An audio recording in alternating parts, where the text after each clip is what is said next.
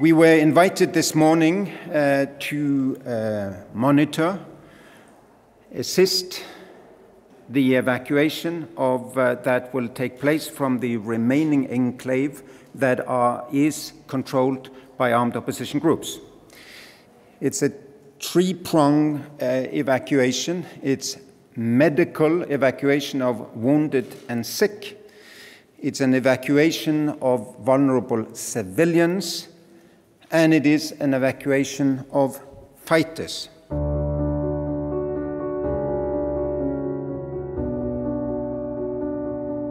It took 4,000 years to build Alepo, hundreds of generations.